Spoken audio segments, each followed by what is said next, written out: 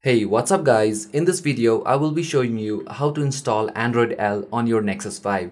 So guys, this is like installing a custom ROM on your Nexus 5. That means this tutorial is very simple to follow. So this is not the final version, but basically everything is working fine. So if you want to try Android L on your Nexus 5, this is the tutorial you need to follow. So the requirements are you must be rooted and should have a custom recovery installed. If you don't know how to do that, download the toolkit from the link one in the description and follow the instructions. Next, make sure you back up everything before proceeding since you will be losing all your apps and data. Now hit link 2 from the description. That will take you to this page from where you can download the Android L zip file. This is a flashable zip via the recovery. Download it and transfer this file into your internal memory. Once done, turn off your device. Once the device is off, hold the down volume and the power button at the same time until you get into the bootloader mode. Over here, use your volume keys to navigate and power button to select. So select recovery and press the power button. This will take us to the recovery mode.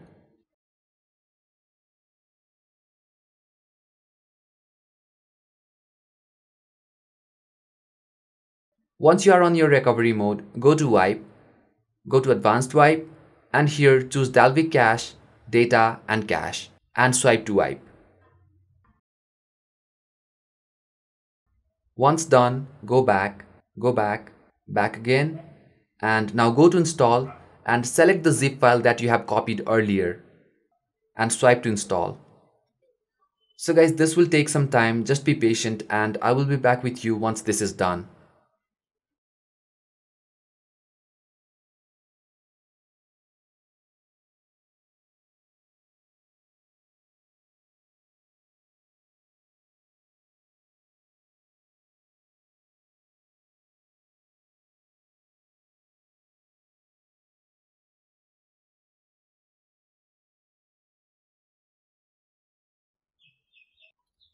Okay guys, the installation is complete. Hit reboot system now.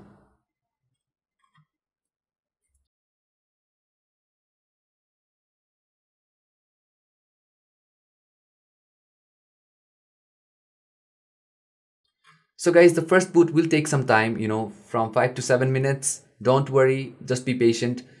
So as you can see, you also get the new boot animation from the Android L.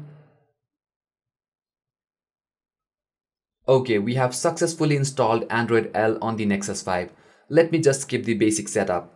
So guys, as you can see, we have the new back button, home and the recent app button. New icons for app drawer and the settings menu. Quickly going on to settings. So as you can see here, we have a complete new UI for the settings menu. Very elegant, very minimal. So let's go on to about device.